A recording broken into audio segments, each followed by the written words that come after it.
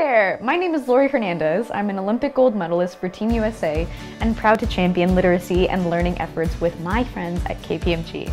I'd like to take you all on a little journey, one we can learn from and apply to our own lives, and learn from some special guests from across the country and space. Welcome to Philadelphia's home court. Welcome to Broadway. Welcome to the International Space Station. Welcome to Costa Mesa. Welcome to Crown Holdings. This is KPMG Virtual Field Trips. Have you ever heard of musicals like Wicked, Mamma Mia, Phantom of the Opera, and Hamilton, my favorite? These are all examples of theater shows where actors and actresses perform plays and musicals in front of a live audience. There's so much that goes into putting on the big show. Big ideas need to be written into a script, and songs need to be written for musicals. The actors and actresses need to learn their lines and how to sing the songs. Backstage crews need to build set pieces and lights so everything on the stage is visible to the audience. Costume and makeup crews need to get the actors and actresses looking just like the characters that they're portraying. Putting on a play or musical is no small feat. While it isn't easy, live theater is very important as an art form. Unlike movies and TV, theater makes a connection between the performers and the audience members in real time. Since everyone is in the same room, the performers can actually see and hear the people watching them. The audience participates in the show by clapping and laughing, and the performers can usually respond to the audience in a unique way on any given night. There's so much we can learn from theater. It influences the way that we think and feel about our own lives and encourages us to take a hard look at ourselves, our values, and our behaviors. As an added bonus, there's even practical ways to apply what you're learning in school to live theater. Let's take a closer look. To learn more about theater, we need to head for the entertainment capital on the East Coast. Today, we're going to Broadway, NYC, where the bright lights of Times Square illuminate the biggest stars in live theater. We'll learn all about live theater from two of the best in the business, Darnell and Krystal Joy Brown, best known for their roles in the hit musical, Hamilton. Let's go.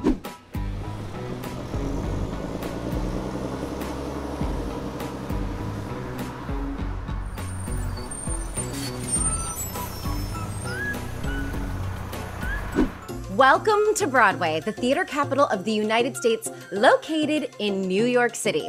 This collection of 41 theaters has seen the debut of some of the best live shows ever put on stage. While that's impressive, the Broadway we know and love today has gone through a lot of changes over the years.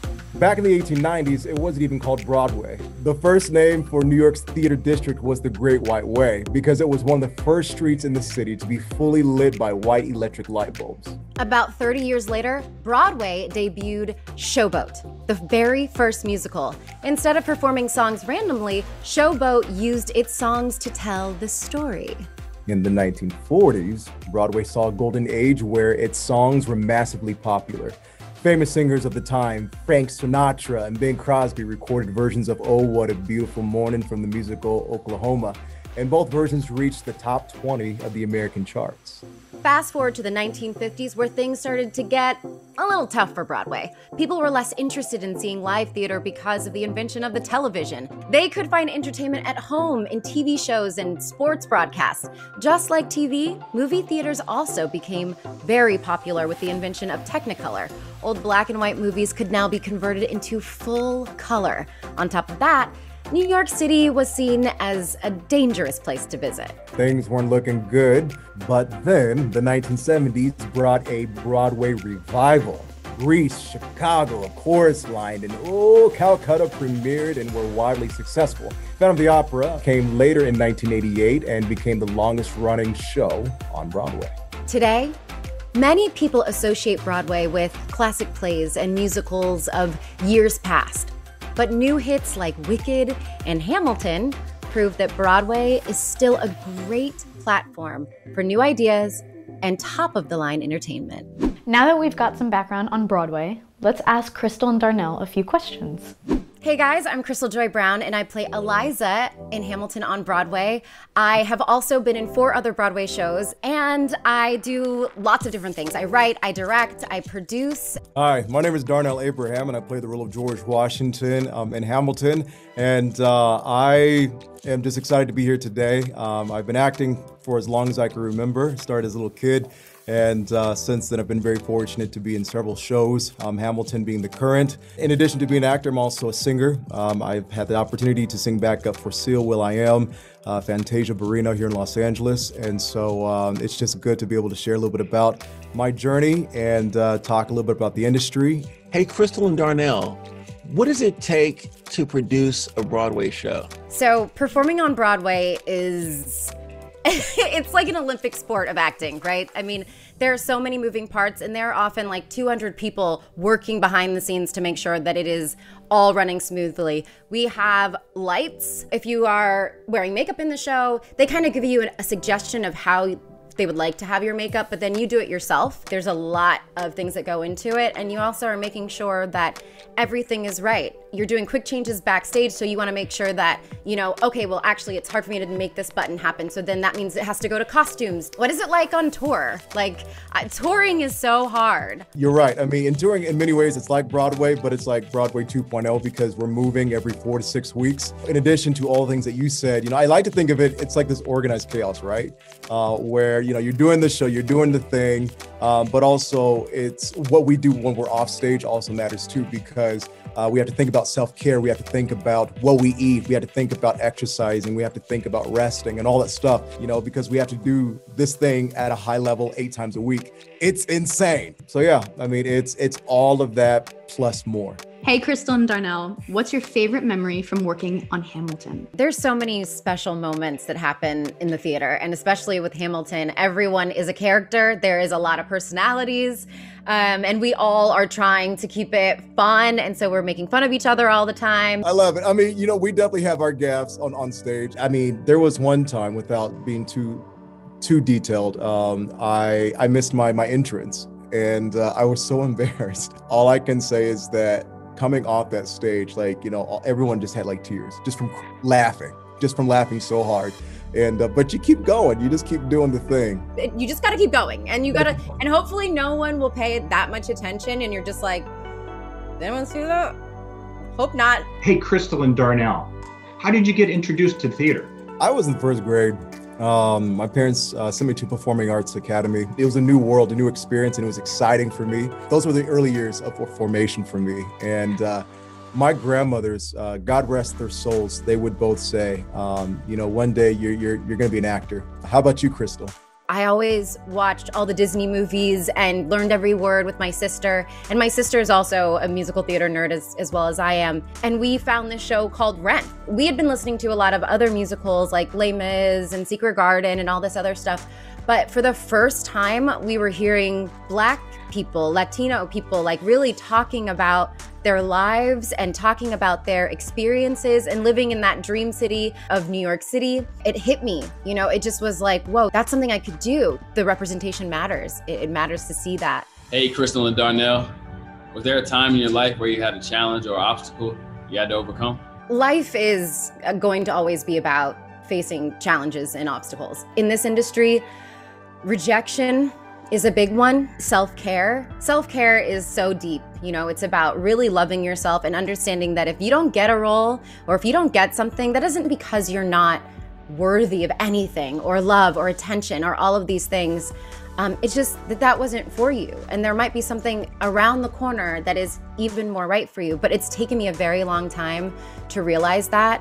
One of the challenges for me early on in this industry was learning how to know who I am, how to love myself. So much of this experience has been one about self-discovery. I am grateful for the arts because it has been a place where I have been able to overcome a lot of things, and that's because of people, that's because of the community that I've been surrounded by, both family and castmates, and people like Krystal. Just that energy, that love and support means a lot. Do you have any tips for aspiring thespians who want to perform on Broadway? So I think if you're interested in pursuing a career in Broadway, in this industry, my advice would be try everything. Try dancing, try different methods of acting. All of that will help inform and shape your experience in this industry. How about you, Krystal? What do you think? One of the biggest tips I can tell you is that you are enough, you are worthy, you deserve to be here. We want to see you. We don't need the next Audra. She's amazing. Okay, no, we need the next you. Nobody thought Hamilton was a good idea. Lin-Manuel Miranda was on vacation. Someone had given him this very big book called Hamilton by Darnell. And he was like, okay, and he starts reading it on the beach, and he starts hearing lyrics and music coming, and he was like, oh my gosh, and he starts rapping, and he was having this idea. And so he was like, I have to get in touch with this writer, because I want to make a musical about this. And the writer, it was like, no. And he kept having that vision and kept having that pride in his idea, and he had this like confidence, like even when other people don't see it, because some people may not see it, when you know it's like good, you know, because they're not ready, but you can get them excited and you can bring that enthusiasm. Hamilton would not have happened. People said no to investing, people said no to producing, and it was called Hamilton Mixtape at the time, and people were like, absolutely not. And then look at what it's become and how many lives it's changed and how many minds it's opened. How awesome was it that we got to hear from Krystal and Darnell? If all this talk of theater has you feeling inspired to take to the stage and play a character, we've got you covered with a breakdown of an acting technique that Darnell and Krystal have used. And for sets and props, you can use common household objects like chairs, tables, and pillows to build a set. Be creative and use your imagination. Here's how you can do it at home. We'll be learning the Meisner technique, which has 3 parts: emotional preparation, a repetition exercise, and improvisation. For emotional preparation, you need to determine your character's background and how it influences their decisions, feelings, reactions, and thoughts. Once you have your character's background figured out, you can use the repetition exercise to really feel the emotions of your character. This is done by partnering up with another actor and repeating a phrase again and again while building on what your partner says on each iteration. The repetition will immerse you in your character's emotions. The third and final part of the Meisner technique is improvisation. Improvisation is when you come up with a dialogue and actions for your character that aren't in the script. Instead of using the words on the page, you act as your character based on instinct and emotional connection. Improvisation can bring so much life and spontaneity into a scene. Now that you know the Meisner technique, it's time to practice what you've learned. Now, get out there and break a leg. And remember, breaking a leg is just another way of saying we hope you make it into the cast. Wow, we learned an awful lot about live theater today. Let's review everything with our takeaways from the day. For one thing, there are all sorts of ways to contribute to a theatrical production. Theater needs directors, writers, actors and actresses, set designers, costume crews, lighting crews, and so much more. We also learned a bit about the history of Broadway in New York City. For over 100 years, its impressive collection of theaters has been the birthplace of so many wonderful plays and musicals while serving as the United States capital for live theater. Additionally, Krystal and Darnell taught us that performing on Broadway is not as easy as it looks. The physical toll of acting, singing, rapping, and dancing on stage takes so much out of you that it should definitely be considered an Olympic sport. We also learned that so much of what you're learning in school can be applied to the world of theater. A strong background in English is essential to writing a good script, and a good understanding of history can be a great help as well, as we all saw in Hamilton. Perhaps most importantly, Krystal and Darnell taught us that we are enough. We all deserve success in life, and no matter how big our dreams are, we can achieve them with hard work and perseverance. Well, kiddos, this is where I bid you goodbye. But before we say goodbye, let's hear once more from Krystal Joy Brown and Darnell Abraham. We know that sometimes it can be hard to connect the things that you're learning about in school with your future plans. But a good education is the foundation for the limitless possibilities you saw in today's episode. We encourage you to be a lifelong learner. To learn more about KPMG and its commitment to education and lifelong learning, please visit www.kpmg.us. Until next time, take care.